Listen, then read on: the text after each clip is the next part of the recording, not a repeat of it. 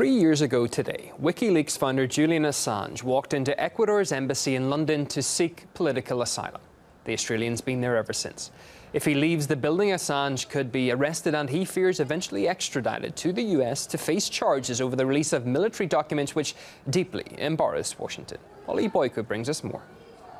He's been stuck inside these four walls for 3 years now. But in that time, Julian Assange, who's going to turn 44 in 2 weeks' time, has managed to rack up a few milestones. He's made a bid for the Australian Senate, addressed the United Nations on human rights, been the subject of a Hollywood blockbuster, and even appeared in an episode of The Simpsons. Celebrities including Yoko Ono, Lady Gaga, and John Cusack have popped in to see him too. Back in March, there was a small victory for the whistleblower when Sweden's prosecutor agreed to come and interview him here in London over allegations of sexual offences made against him in Sweden.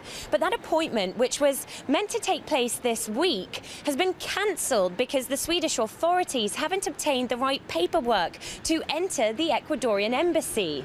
So his fate still hangs in the balance, and his daily life is limited to a room so tiny that he's likened it to living on a space station. He's said to get takeaway food delivered here on a regular basis, pizzas and sushi from nearby restaurants, and a personal trainer comes to help him keep fit.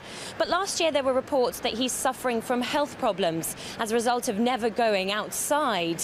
In fact, out here, there's little sign that a famous figure lives just feet away.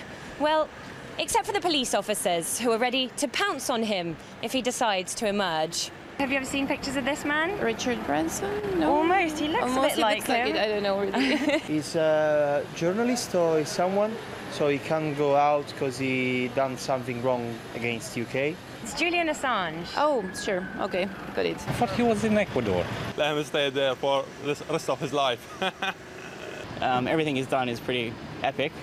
A lot of people don't appreciate the effort he's gone to make sure people are aware of what's going on. Julian Assange is just the latest and most high-profile individual to take refuge in a diplomatic mission.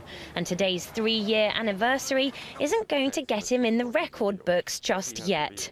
Afghan President Mohammad Najibullah took shelter in Kabul's UN mission for 4 years, 5 months and 11 days.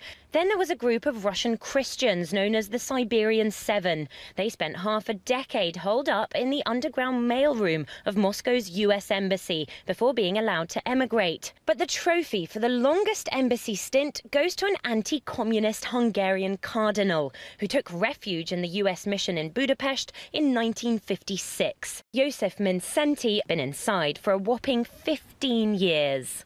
Last August, at a press conference that I attended inside the embassy, Julian Assange said rather cryptically that he was planning on leaving soon, but that he had no plans of handing himself in to the British police. So once again, the reporters flocked here. But there was no dramatic finale. And considering that just this week the Ecuadorian president has said that Julian Assange could spend his entire lifetime here, some are beginning to think that there might not be one. Reporting from outside London's Ecuadorian embassy, I'm Ollie Boyko. So Julian Assange may not be going outside the front door, but it's still costing Britain a small fortune to keep tabs on him. 3 years of patrols have amounted to an estimated £11 million, from which nearly £3 million has gone to pay officers for working overtime. On a daily basis, just doing the sums, that equates to around £11,000.